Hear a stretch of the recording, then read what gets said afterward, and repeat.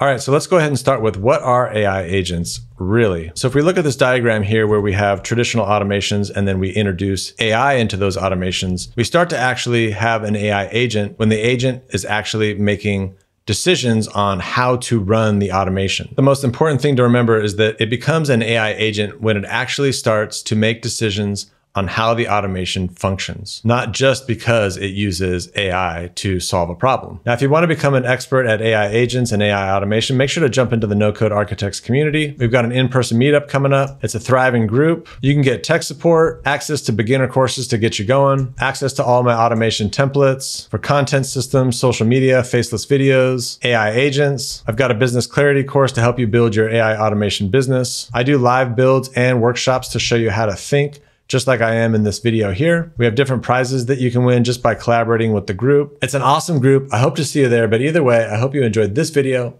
and I'll see you on the next one.